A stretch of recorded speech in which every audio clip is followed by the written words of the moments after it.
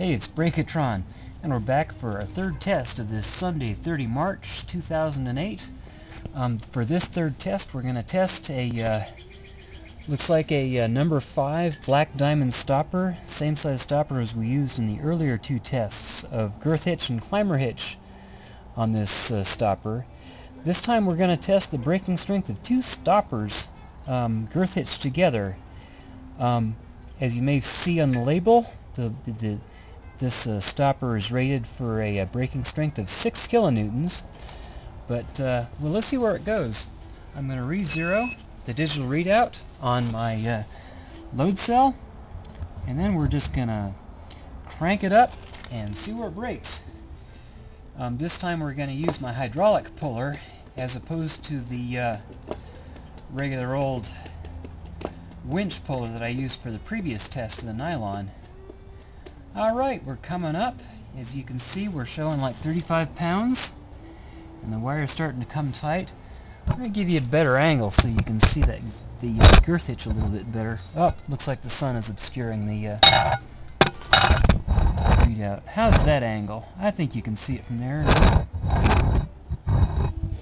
That looks pretty good. I know the girth hitch is obscured by that part of my test stand. Girth hitch is coming up tight. And you can see the readout showing 450 pounds, right about there, 500, 550, 600, and 700. 6 kilonewtons is about 1170, so I don't expect this to break before about 1,000 pounds.